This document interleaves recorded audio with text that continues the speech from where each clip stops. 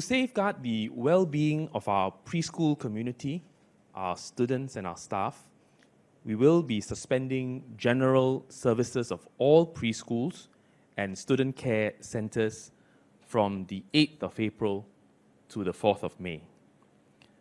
Parents should keep their children at home during this period. Many preschools have home-based learning resources to support parents during this period. The Early Childhood Development Agency, or EGDA, is consolidating resources developed by various preschools to a single website for parents' convenience, and we will share the link with parents next week. EGDA will automatically waive the minimum attendance requirement for preschool subsidies in April, while MSF will waive the minimum attendance requirement for the student care fee assistance subsidies in April.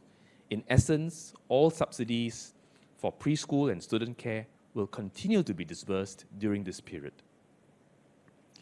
But preschools will remain open to serve parents who have to continue to work in the essential services and who are unable to find alternative caregiving arrangements. And these would include those working in services like in healthcare and in other services that Minister Chan had articulated earlier. Priority will be given to children of healthcare workers, children of low-wage or daily wage workers, as well as children from vulnerable families with no support. Parents should contact your child's preschool for further assistance. And for primary school-going children enrolled at various student care centers, parents should approach the child's primary school for further assistance. Now, during this time, MSF will suspend or reduce non-essential and non-urgent services. But the following services will remain open. Our social service officers, or SSOs, will remain open so Singaporeans in need can continue to get social and financial assistance with the appropriate safe distancing measures put in place. And these include the Temporary Relief Fund, or TRF, the COVID-19 Support Grant, or CSG, as well as other ComCare assistance schemes. Now, on Wednesday, applications for the Temporary Relief Fund, or TRF, began.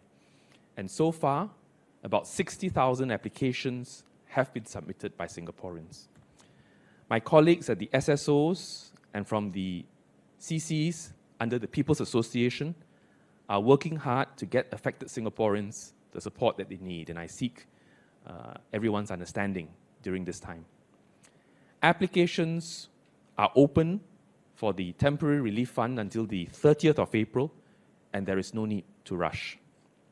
With the latest measures in place, we will step up safe distancing for the application of the Temporary Relief Fund in the following ways. First, we will be launching an online application form next week and an online system to reduce the need for applicants to travel out to apply. We will provide more details soon. Second, for those people who feel that they still need to attend physically, to obtain and to fill in forms, they can continue to go to the SSOs and community centers, but we'll provide the forms for them to take, to fill in at their convenience and time at home, and a box for them to drop off. There will be assistance provided on site for those applicants who find difficulty in completing the forms or who have further queries or need for further assistance. Second, residential homes will continue to serve our vulnerable, including our seniors, persons who are destitute, persons with disability, and children and youth under statutory care and rehabilitation. MSF services and funded social service agencies involved in crisis interventions for serious, high-risk and urgent cases will also continue to operate. These include cases of family violence, child abuse, self-harm, and self-abuse. The National Council of Social Service, or NCSS, is helping our members build up their capability to provide services using technology and remote means during this time.